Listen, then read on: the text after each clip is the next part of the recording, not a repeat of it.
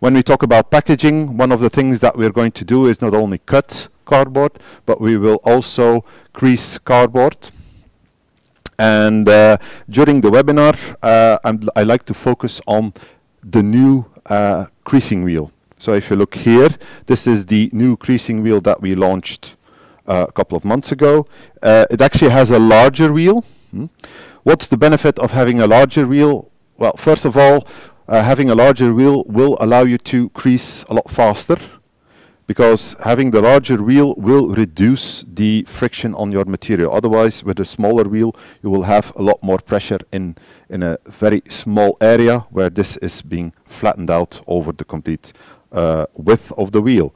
It has a very thin, let's say, piece in the middle, and this is actually going to make our crease. The rest is just supporting the wheel. Now, because this is a lot larger wheel, we can't fit it immediately in the module. So what we're going to do is we have a screw here that we can loosen, and then you have two parts. You have the bottom part, and then you have the shaft.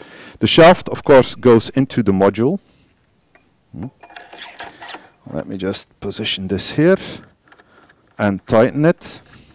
So tightening the tool is the same like the other tools. Once it's tightened, you have your bottom part, your wheel, that you can insert underneath, and then you can tighten it using the top screw here.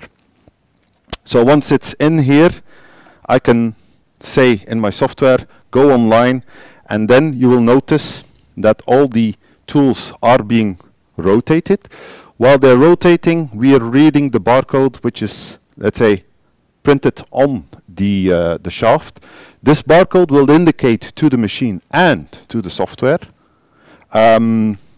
what kind of tool is installed on the unit. So in terms of making a mistake, in terms of putting in the wrong tool, this is no longer the case, because the modules and the machine and the software will know what kind of tool you've installed.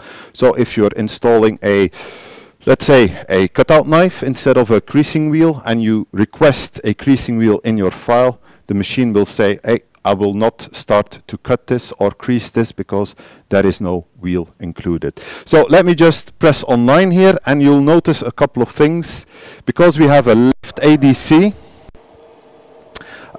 you will see that the first module that we will set the knife depth to is the left one. So this one goes all the way to the left.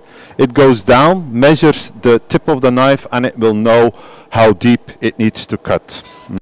Additionally, what we can do is press the ADC button to, let's say, measure the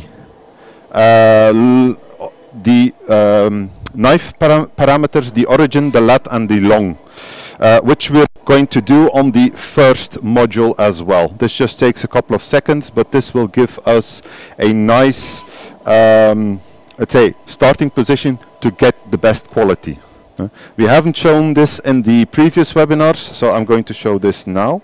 I'm just waiting until it's measuring the EOT, because the EOT, the first time it goes down, it's actually inactive. Once it knows that position, it will activate the EOT. It will start to oscillate, and then we will remeasurement. This is to give us the best, let's say, the best measurement to determine the knife depth. So if we go back to our software here, I can simply click on my tool here. As you can see, it's a heavy-duty cutout tool, and there is a button here on the bottom right. When I press this, the tool will start to measure on the left ADC. It will do a couple of movements. These movements are there to measure the size, geometry, and make of the knife itself. So this will take a couple of seconds. Once that is done, we can then start to continue.